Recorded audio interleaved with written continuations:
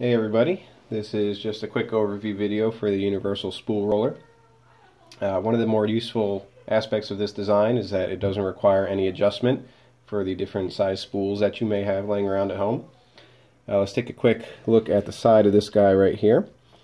So you'll see we have some nice long rollers that can work with spools that are 4 inches wide or less. So for example, I have some Hatchbox filament right here. I will place that right on the spool roller, as so. And you can see that one edge of the spool is now trapped. That just prevents the spool from sliding down the length of the rollers, but the spool is still able to unwind freely.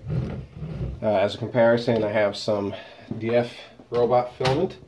This one's a little bit wider, but you can just drop it right on there, and we're in business, so super easy.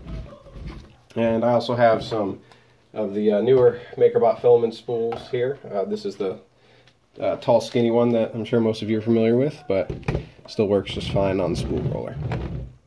We'll take a look at the front now. Right there. So you guys can see right here there's the bearings, and I just put the bearings in to try and make the motion as smooth as possible, and also make it a little bit easier on the stepper motor that pulls your filament up into your extruder. As a comparison for some of the older designs, some of you might recognize this older design that I have right here.